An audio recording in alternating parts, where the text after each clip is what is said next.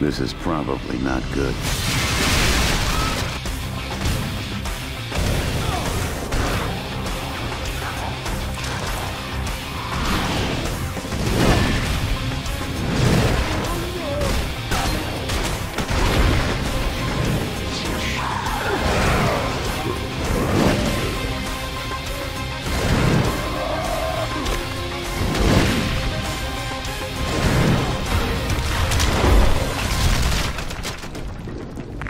Honey, I'm home. Well, we are here with Greg Nolan, and we're going to take a look at the new Hellboy game coming out from Konami.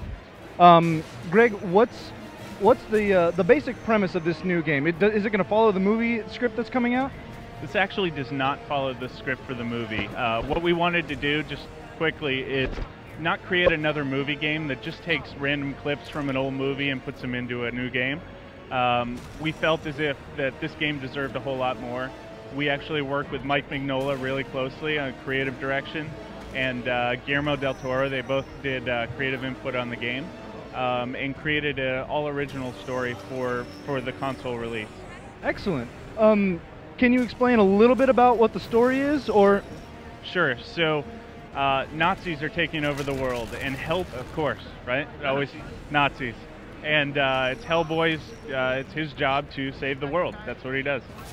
That's fair, and no one wants Nazis in your neighborhood. We really wanted to play up Hellboy's strengths, and obviously he's a big guy, he's got a lot of power, and he's got an incredible melee attack that's a lot of fun to use. The point in the game was that we wanted to create a game that was great for fans of the film and the comic books, as well as casual gamers, for somebody to come along and just pick up and play. So, the combat elements, melee attack, he's got all the weapons that he usually carries, guns with special ammunition for different portions of the game, different challenges he faces, bosses he faces. And as you progress in the game, his abilities change and he grows stronger and gains new abilities. So it's really cool. As you continue to play, it's not the same old game. It evolves as you get further in the game.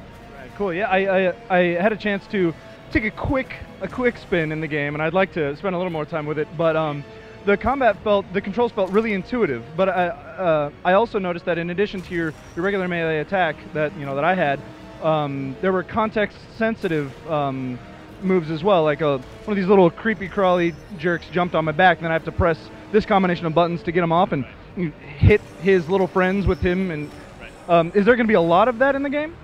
There is. We wanted to also create a complex game that allowed hardcore gamers the ability to get in there, learn some special moves and abilities. And there's lots of different ways to defeat enemies. You can shoot them, you can melee them, you can tear their heads off and kick them across the room. We always love that. You gotta love tearing heads off, right? So yeah, there's a lot of different abilities, a lot of different options as far as gameplay and attacking your enemy. Excellent. Well, I'm very excited to spend a little more time with this. Thank you very much, Greg. Absolutely. Wait, when does the game come out?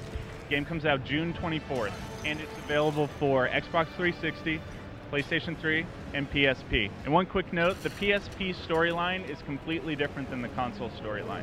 So it's almost a completely separate game. Tell me more about this PSP version. What's going on there? Is it Nazis still?